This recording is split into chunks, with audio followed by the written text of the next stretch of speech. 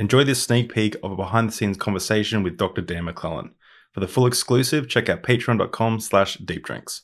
Moving on, I guess, to the 1611 edition of the King James Bible, or the first King James Bible. What was the state of Christianity, the English-speaking state of Christianity at the time, right before the King James was published? So King James came to power in 1603, and it was the Hampton Court Conference the next year where a guy named Reynolds, John Reynolds, I think was his name, proposed a new translation of the Bible as a means of trying to unify the church, because the church was in a bit of disarray. It had only been, it hadn't even been 100 years since Henry VIII left the Catholic Church because the Pope would not annul his marriage to, I believe, Catherine of Aragon, and created the Church of England. And there were attempts to kind of return to Catholicism, and then those attempts were abandoned, and then we had attempts to kind of establish what the Church of England is going to be, and it was kind of midway between Catholicism and a pure Protestantism. But you had people trying to pull it more towards Catholicism, you had people trying to pull it more towards pure Protestantism. The Puritans wanted it to be more Protestant. And then after King James, you had the development of the Anglicanism. And so King James is coming right in the middle of this. And so there are a lot of fractures in the church. And one of the points of the Hampton Court Conference was to try to give the Puritans the sense that their concerns were going to be addressed. King James had no intention of actually satisfying any of the Puritans' ideas. He actually pulled the church a little more in a Catholic direction. But one of the things that was approved was this idea for a new translation of the Bible. And there had already been translations of the Bible into English that had been in circulation since 1525 is Tyndale's translation of the New Testament into English, the first one that was done directly from a Greek source text. And then by 1535, you had Miles Coverdale's translation of the full Bible, which was basically taking what Tyndale had done with the New Testament and a chunk of the Old Testament, and then Coverdale himself translated the rest of the Old Testament from Latin and from German and from other languages because he did not know Hebrew. So 1535 is the full first Bible published in English, translated mostly from Greek and Hebrew and Aramaic source texts. And then we have other Bibles that are being produced. The Geneva Bible is the one preferred by Puritans. And the Geneva Bible was kind of the foil to King James, and in part because it made a big deal out of the fact that the people of God should have no king except God. So there was a lot of anti-monarchic rhetoric in the way the text was translated in the explanatory notes. And so when King James approves this new Bible, one of the rules that he lays down pretty quickly is that there will be no explanatory notes apart from whatever is absolutely necessary in order to understand the underlying source language. And so this was a way to kind of cut the anti-monarchic tenor out from under the legs of the Puritans. And the King James Version is a very conservative revision of a text called the Bishop's Bible, which was originally published in 1568, and there had been several printings, but they literally took a bunch of copies of, I believe it was the 1602 or 3 edition of the Bishop's Bible, sent the copies out to the translators, and they literally just scratched things out and wrote what they wanted to be there in the margins. And so there were not a ton of changes made. It is very, very faithful to the source text. It didn't really change a ton. The King James Bible is not a significant departure from the tradition that followed it, which I think a lot of people don't understand. A lot of people think things were taken out, things were added in, there were drastic changes made, and that's just not the case. So the King James Version technically is not a translation. It is a very conservative revision of the Bishop's Bible, where they literally took copies of the Bishop Bible, gave them to the translators, and they scratched out the words they didn't like and wrote the words they wanted in the margins. Now, they consulted with source texts, so that they knew they were on the right track, but they were not translating from scratch by any stretch of the imagination. Wow, that's actually something that I found like very profound. So before the 15, I forgot the exact date. Sorry, the first Bible in English. Did well even then, I guess, or even after that, did people have Bibles in their homes, or was it mainly like you were taught the Bible from the pulpit and you had to trust what the priest's interpretation or how they were reading it? Like how did the average person interact with this text? Well, the average person was never going to be able to afford a Bible because of how much work it was to produce it. Prior to the printing press, it was just obscenely expensive. But the church had also, since the Reformation, tried to put a stop to what they called vernacular translations of the Bible. So translations into local languages, and English was considered one of these vernaculars. And so, yeah, usually the only time they heard the text was during some kind of liturgical reading, when it was being read publicly in a church, or when they were getting passages recited to them by the clergy, the priesthood. So it was not something that someone sat down in the evening and read right before rolling over and going to bed. Yeah, so for the first 1500 years or so, did at least for the English speakers, people who didn't speak the original languages or have access to these manuscripts, or even for the majority of people, their theological understanding would be very limited, wouldn't surely? Yeah, it would be limited. A lot more people went into the clergy than today, and you had a lot of people in monasteries. In fact, one of the things that happened under the Church of England is almost immediately Henry VIII went through and shut down all the monasteries and confiscated their lands and their money and things like that. And that ended up putting somewhere around 2 or 3% of the population out of a job, and in many cases displaced from their homes.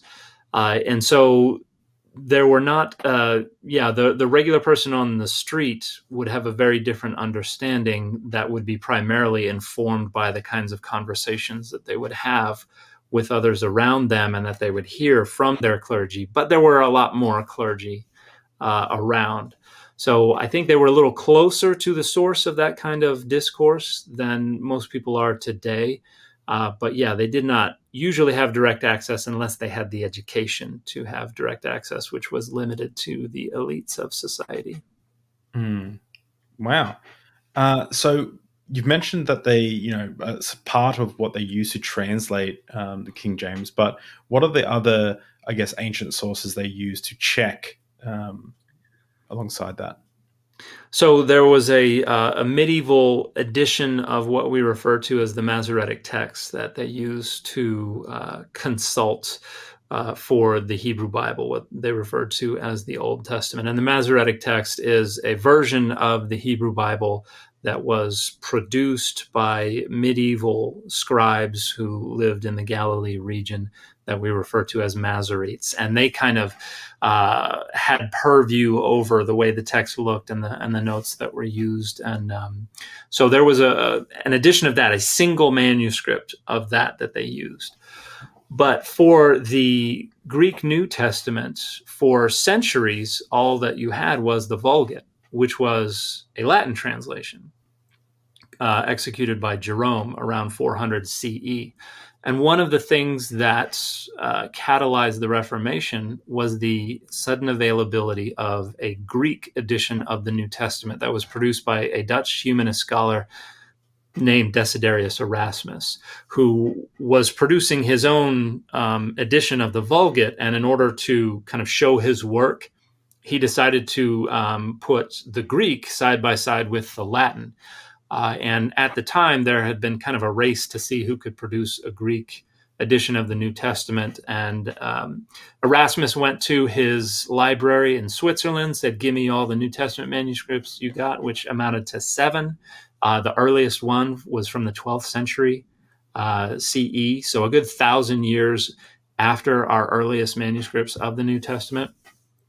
And he cobbled together an edition of the Greek New Testament and published that, and that became wildly popular. We now refer to this as the Textus Receptus, which means the received text. And the second edition of his Textus Receptus is what Martin Luther used to produce his translation into German of the New Testament. His third edition is what was used by the King James translators. So their revision of the Bishop's Bible's New Testament was compared with the third edition of Erasmus's Textus Receptus. Or wait, no. That's, it was based on the third edition. I'm sorry. Tyndale used the third edition. The King James translators used an edition that was based on the third edition, which oddly includes something that virtually no translations of the Bible include today, known as the Johannine comma or the Johannine comma, which is in 1 John chapter 5, verses 7 and 8, where it says, there are three that agree in heaven, the Father, the Word, and the Holy Spirit. And these three are one, and there are three that agree in earth, the Spirit, the blood, and the water, and these three agree. Now that Erasmus in his day already knew that that reading probably wasn't original to the text. He can't, it wasn't in his Greek manuscripts. It was in some Latin manuscripts, but some late Latin manuscripts. And he said, I'm not including this unless somebody produces a reliable Greek manuscript that has this reading. And he was getting a lot of pressure from people to include it. And lo and behold, suddenly somebody comes up with one.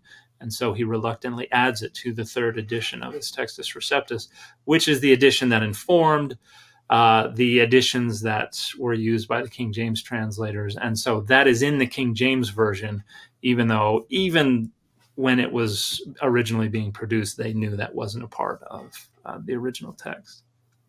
Whoa. So there are relics of this.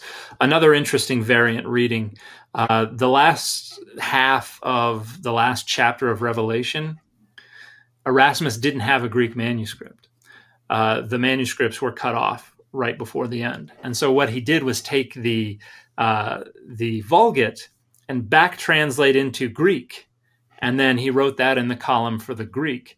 And one of the things that was in the Vulgate was a misreading of the word ligno for tree, and he misread it as libro for book. And so in Revelation, in the King James Version, it talks about people whose names are written in the book of life, which is a misreading. The Greek very clearly says names that are written in the tree of life. And so there are a handful of variant readings that the King James Version preserves because of problems with the way that Erasmus put together his manuscript. Wow. I don't know if this is possible, but if I was to graph out, like visually, I'll probably do this in the editor or something, but could you talk about I don't even know what the word is, like lineage, I guess, not lineage, but like Jesus, for the New Testament, like Jesus spoke in Aramaic, and then that was translated into Koine Greek, and then that was translated into the Vulgate, Latin, Latin, and then that was used for the Bishop's Bible, and then that was used for the King James. Could you like step that out, or is that not? Yeah, it gets a little complex, but I can kind of simplify it. So we have the tradition regarding Jesus preaching in Aramaic. Our very first manuscripts of the New Testament, the original manuscripts, were all written in Greek. There's not really a good case to make that any were written in Aramaic and then translated into Greek. So the language of the New Testament is Greek. We have the New Testament being translated into Latin, 2nd, 3rd centuries. That's called the Old Latin. Jerome, around 400 CE, kind of retranslates and creates what became known as the Vulgate, which was considered the official translation for a long time. Up until around 400 CE, Christians considered the Septuagint, the ancient Greek translation of the Hebrew Bible, to be more authoritative than the Hebrew. In fact, you have folks like Origen of Alexandria and others who are accusing Jewish people of having changed the text of the Hebrew Bible to make it sound less Christian. And then with Jerome, you have this shift to what they call the Hebraica Veritas, that we're going to return to trusting the Hebrew, even though his Vulgate is in many ways dependent on the Greek. But after that, you get translations in the following centuries into Syriac, you get translations into Gothic languages, into Ethiopic, into other languages like that. You start to get translations into English that aren't really full translations, but kind of interlinears, where you would take a Latin manuscript and they would write the English translation of each word underneath in handwritten script in the medieval period. Around the end of the 14th century, we have what's known as the Wycliffe Bible, which was not translated entirely by Wycliffe, but was influenced by Wycliffe and the movement that Wycliffe started. But that was translated into English from the Latin. And so it's not until you have the production of Erasmus's Textus Receptus that you begin to see people translating into other languages, vernacular languages, first Luther with German and then Tyndale with English, directly from the Greek edition of the New Testament that had been produced by Erasmus. And then slowly, with Coverdale, Tyndale was able to translate some of the Hebrew Bible from Hebrew. Coverdale didn't know Hebrew, but later translators, you have the Matthew Bible, you have the Geneva Bible, you have the Great Bible, you have the Bishop's Bible. These are going back and consulting the manuscripts in Hebrew and in Greek. However, the tradition that is still somewhat connected to the Vulgate from Coverdale's use of the German and the Latin is still influential. And so there are some ways that the King James Version and the Bibles that came before it rely on some of the traditional readings from the Vulgate. But yeah, once you get to around 1516 with Erasmus's Greek New Testament, suddenly there's an explosion of new translations into English that are going back to the original Greek and the original Hebrew and Aramaic. This is one of the things that the Reformation is really concerned about. And this is one of the reasons that we have the production of the Apocrypha, because the Vulgate weaves all the apocryphal texts into the Hebrew Bible. They are not separate texts, but they're parts of these texts. Like Daniel is a lot longer in the Vulgate, and you have other books that are longer. And what Martin Luther does is notices these aren't in the Hebrew editions of these books. These come from Greek and Latin manuscripts. And so I'm going to separate them out, and I'm going to put them in their own little section. And so everything that he was not finding in the Hebrew manuscripts, but were in the Vulgate, he was moving into a separate section, which he called the Apocrypha. And the debate about this resulted in the Catholic Church recognizing those passages as what they call deuterocanon, recognizing that the canon established within the Hebrew manuscript traditions is different from their canon, and so they're going to recognize a tiered kind of canon and deuterocanon.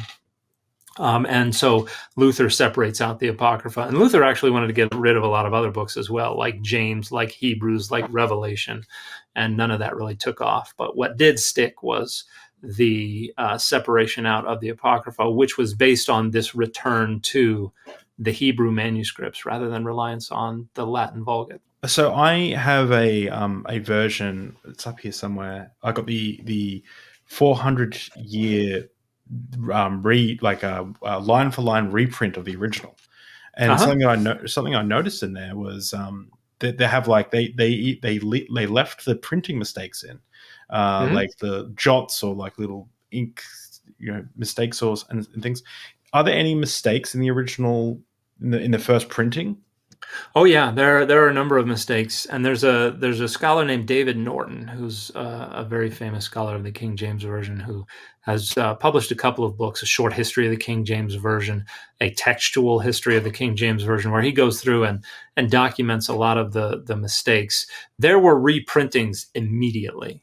Like almost every year after 1611, somebody is reprinting the King James Version, and they're correcting mistakes, and sometimes they're introducing new mistakes, and some of those mistakes never get removed. And the 1769 is an edition of the King James Version published by a scholar at Oxford named Benjamin Blaney. And that became kind of the standard, that became known as the authorized version. Virtually all editions of the King James Version today are based on Blaney's 1769 edition. So it does not match up with the 1611. It has fixed a lot of the printing mistakes, but it has printing mistakes of its own that it has introduced. We're not to the point yet where we can use computers to compare and check things. So printing mistakes are still an inevitability. I grew up in a Protestant church. We didn't have the Apocrypha at all. Can you explain what's in there? So the Apocrypha is a designation, is a set of texts that Martin Luther kind of pulled out of the previous versions of the Old Testament, the Vulgate. And these were texts that were found in the Greek Septuagint. You'll recall that for the first few centuries of Christianity, they trusted the Greek Septuagint more than they trusted the Hebrew. And so the Vulgate is based on the Greek Septuagint in a lot of ways. And so it includes some of the additions to books like Daniel and Esther and some additional books like Maccabees and things like that. These texts were considered authoritative within Hellenistic Judaism, within early Judaism occupied by Greek-speaking Jewish people. And so that is the tradition that is enshrined in the Vulgate. What becomes authoritative within Judaism, which is separating off from Christianity sometime in the 2nd century CE, is what is found in the Hebrew manuscripts, which does not include things like Maccabees and these additions to Daniel and Esther and other texts. And so there's a difference in the Jewish Hebrew tradition and the Vulgate, the Christian tradition. And this gets noticed by Luther when returning to the Hebrew, which is considered authoritative. So Apocrypha just means hidden. And it is, the idea here is that these texts were not a part of the Jewish tradition. They're probably not considered, or they probably shouldn't be considered authoritative. Now, when Martin Luther separated them out, that created a third corpus of Scripture for Protestants. You had the Old Testament, you had the Apocrypha, and then you had the New Testament. And the Apocrypha is in the 1611 King James Version. It was published by Protestants for centuries.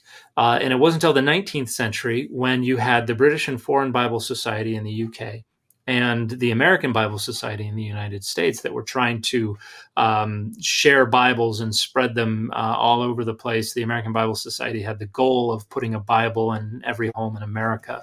And I think they managed to place something like 500,000 Bibles in 1 year. Like, they were very aggressive.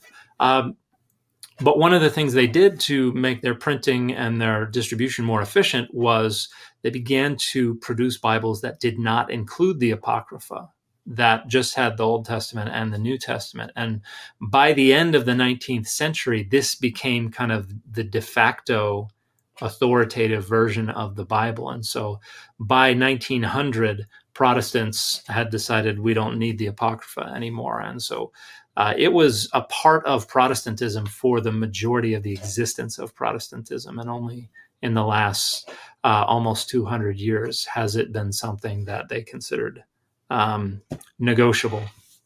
Of the earliest manuscripts, what do we have? Like, when's the first complete, I guess, copy of Mark, or how late is that? That's pretty late. We can cobble together almost all of Mark based on the manuscripts and then the quotations from the patristic authors by about 300 CE. But we don't get a full copy until we get to what are known as the Great Uncials. So Sinaiticus, Vaticanus, Alexandrinus, and these are mid to late 4th century into the 5th century CE. But we have, and there are some manuscripts that include the majority of these texts.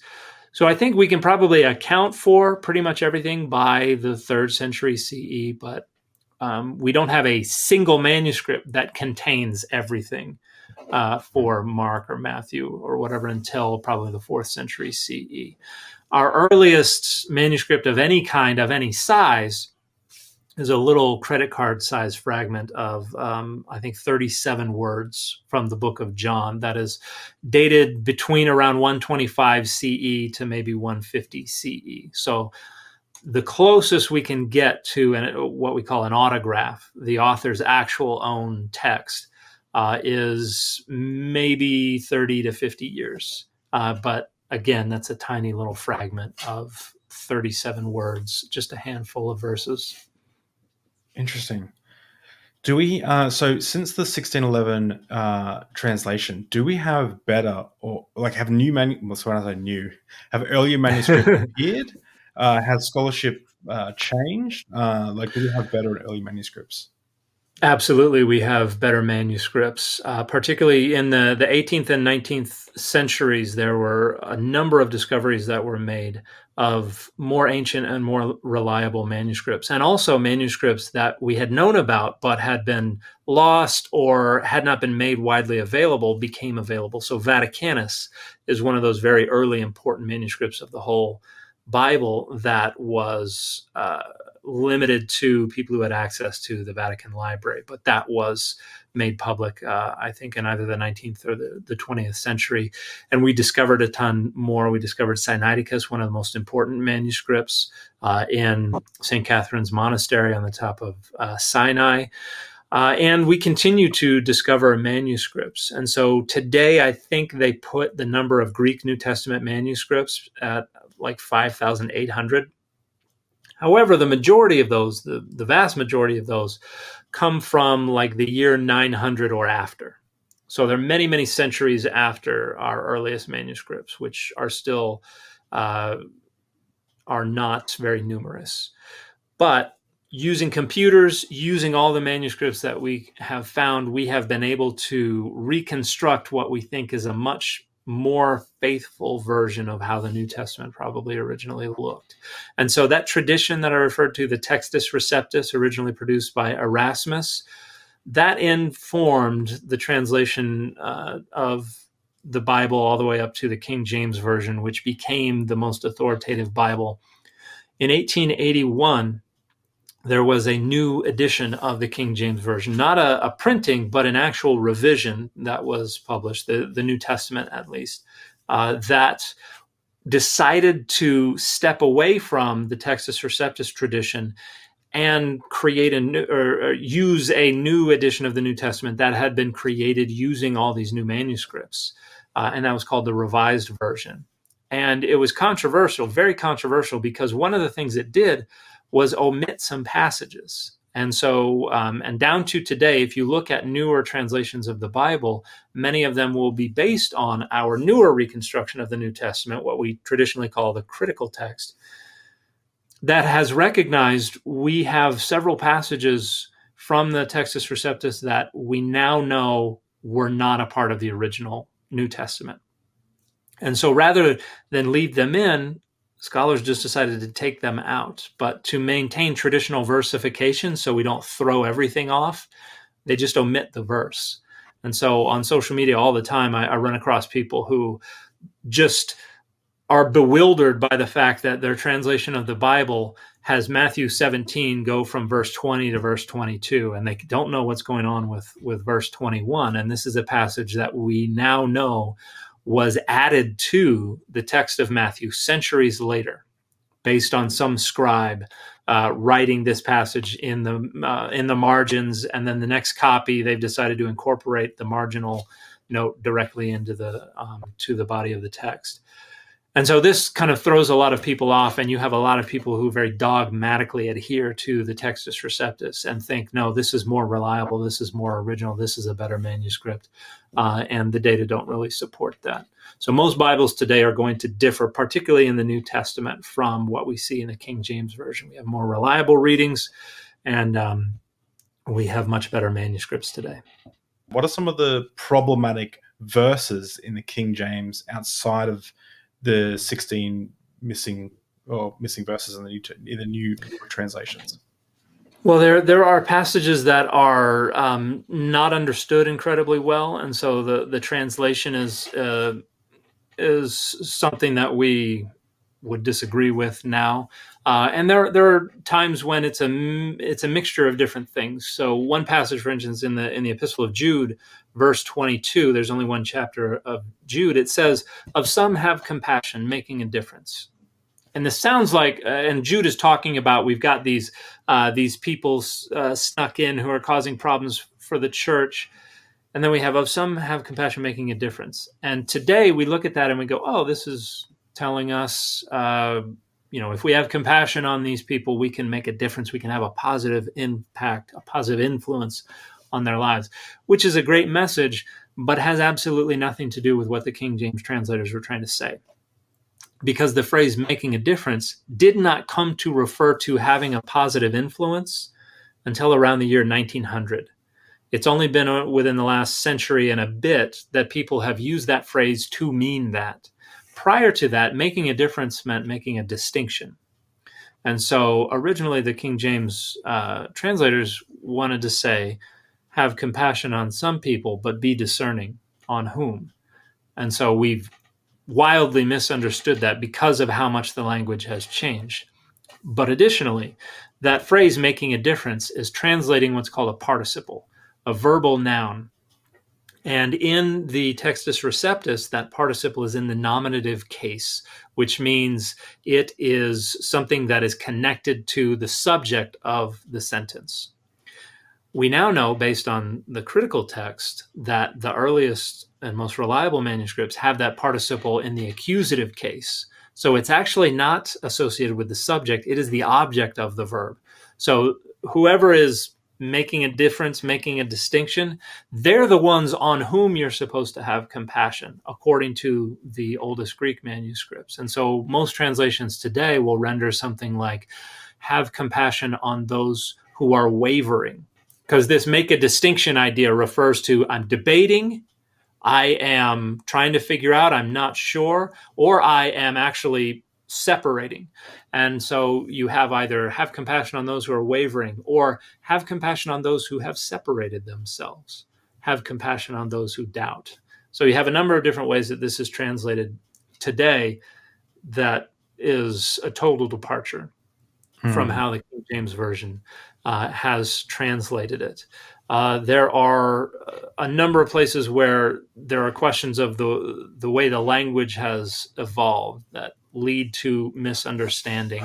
And there are ways that the overly literal nature of the King James Version has led to just incomprehensible English. And I'm going to pull up one example. So 2 Corinthians chapter 2, verse 5. I have just always found this just impenetrable English.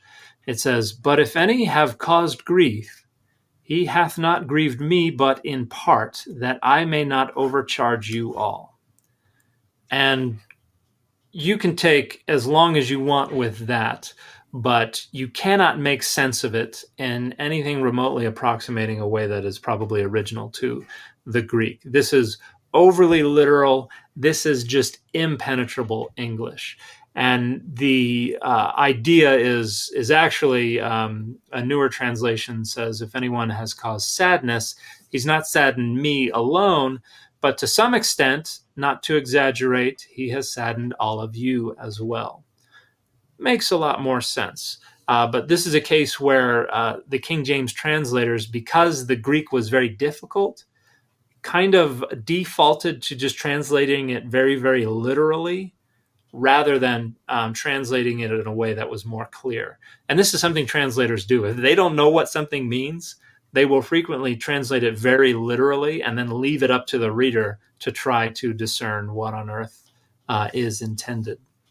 So you see that a lot in the King James Version as well. It's overly literal because it doesn't know what it means, and that doesn't help us at all. We have no way of figuring out what it means. And 2 Corinthians, I think, is infamous in the King James Version for having a lot of that impenetrable language.